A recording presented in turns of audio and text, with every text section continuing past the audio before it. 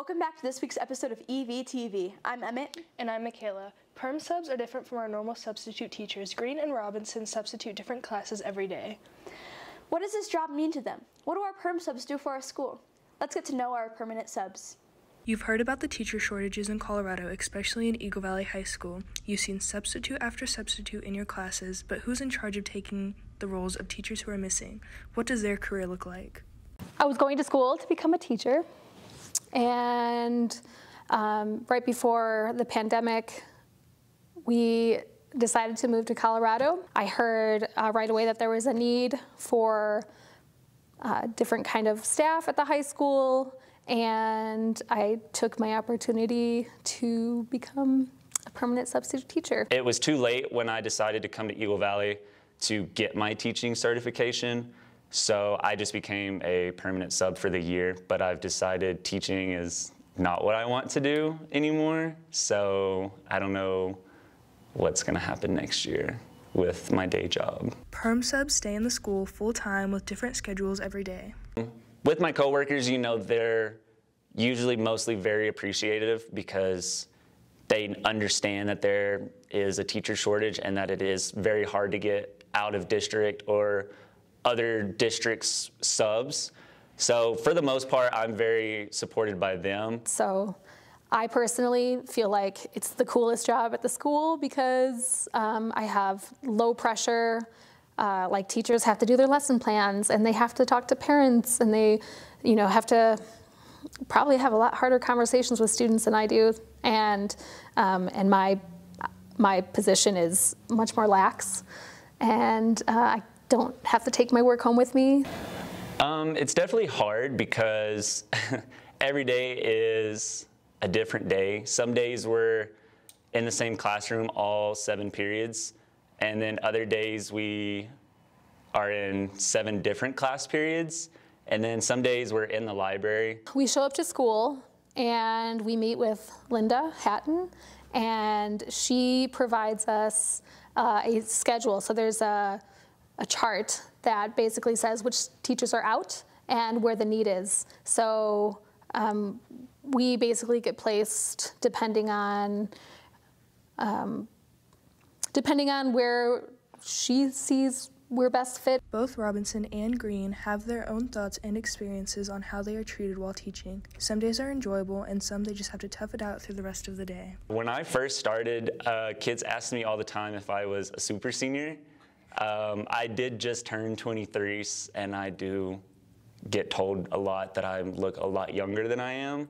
So I think that's definitely part of why I don't want to teach, is because, I would just be 23 next year, so I would be the same, and it would just be different, but I don't think it would be different enough to where it makes me want to be a teacher. I don't mind. I would do it when I'm older, but definitely not anytime soon. I notice mostly that students will try to take advantage of the teacher not being there, and I have to remind them that they are still responsible for their own grade and for getting their own work done. I've heard stories that look different with teachers who are coming in randomly, going to different schools, and they don't quite have that relationship with the kids where they might try extra to take advantage of them. But I do feel like most kids, because they know me, they're willing to do work or at least be respectful. Some of the students walk in and they're like, oh yes, it's Mr. Green. And then some students are like, oh, it's Mr. Green. It just depends on the person and the class, because we kind of know when we get assigned, we're like, oh, we have that class today. Or sometimes we're like, oh, great, we have this class today. So each day is just, like I said, it's a new adventure. From Eagle Valley Student Media, this has been Emmett Brown and Michaela Teehee. Next year at Eagle Valley, our grading system will be changing. To hear more, let's go to Mary Ann Stavney with the Eagle County School District.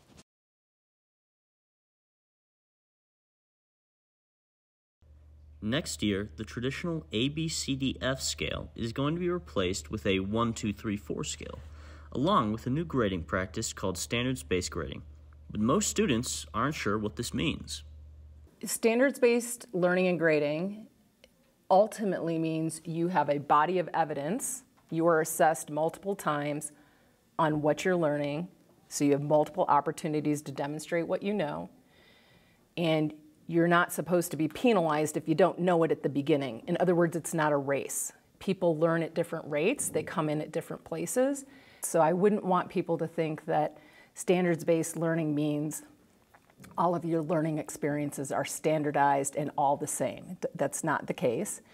Different teachers bring their creativity and their expertise to whatever content that they're teaching. But we want to make sure that all kids are having access to high quality learning and instruction. And so really what it does is it makes sure that we have some equity in our classrooms so that things are aligned and they're coherent. This is an effort to reduce redundancy between different classes, to hopefully ensure that a student isn't repeating things they've already learned, as opposed to the old way of teaching in which that is a very real possibility. It wasn't systemic. Now, you might have had some really great collaboration between teachers in pockets of the district, but there was no system in place to ensure that we were addressing and teaching the same kinds of content at the same time as a kid progressed through the system. Along with the new way of teaching, there's a new grading scale. So instead of just getting a 100-point scale, right, that you currently get when you're graded with an A, B, C, D, or F, you're actually now looking at what's your proficiency level? What do you know and what don't you know? When you're developing and you get a 2, it doesn't have the same impact out of 4 that 40% does out of 100%. Along with this, homework will no longer be graded. Yes, we're not supposed to be grading homework. If it's just practice, we're not grading that. When we put that into the grading system, it begins to inflate a grade when a student maybe just doesn't know the content. Okay, if kids are getting A's but they can't pass the AP assessment, how is it that they got the A in the first place? And often that's because we're giving credit for things like homework. It will work exactly the same in terms of a weighted grade. So right now, if you get an A in an AP class, it's not worth a 4.0, it's worth a 5.0. There's that added point if you're taking college level credit. It will be exactly the same in this new system.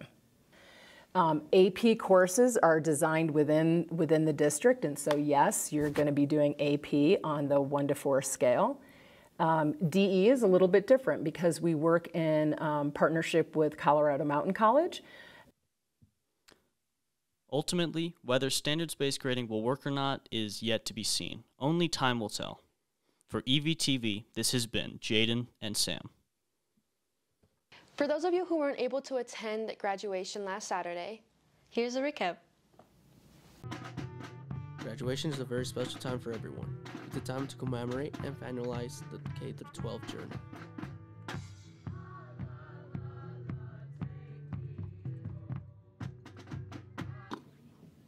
Good morning and welcome. For those of you that do not know me, my name is Andy Wheeler, and I've had the privilege of being a teacher and a coach to these amazing human beings for the last 4 years of their high school careers. A los que fueron la lección. Quiero agradecer especialmente a mis padres, porque sin ellos yo no podría estar aquí.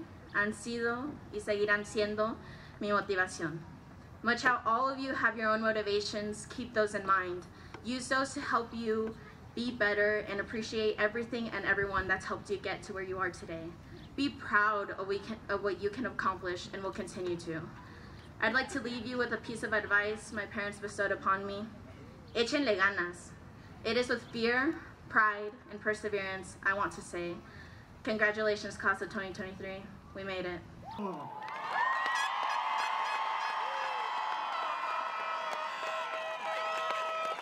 Every student has learned something new about themselves, and now it's time for them to start the new journey. Yeah, we just graduated, we're gonna start working, and then after these 3 months of summer, we're gonna go out, we're gonna go to college, start a construction company, start building houses all around the valley. Thank you. What's next? I'm gonna work until I find something to do. I don't know. I'm gonna go play soccer at the Academy of Art in San Francisco and study fashion design. That's it. Yes, sir. Be yourself. Don't be too upset on the friendships you lose. Look forward to the future. Don't dwell on the past. Don't be afraid to do what makes you happy. Everyone's gonna judge at the end of the day, and you just gotta do what keeps making you happy, because at the end of the day, the only person who's gonna be there for you is you. Stay in school, pass your classes, have fun, ditch a little bit, miss a class once in a while, but stay in school. Class 2023, like I talked about in AP European History, that was many years ago. In the words of great Otto von Bismarck, stay strapped with knowledge or get clapped by ignorance. Congratulations, go get them. Graduating class, I think Mr. Doan said it best, but the number one thing I could say as well is be yourself and don't forget who you are.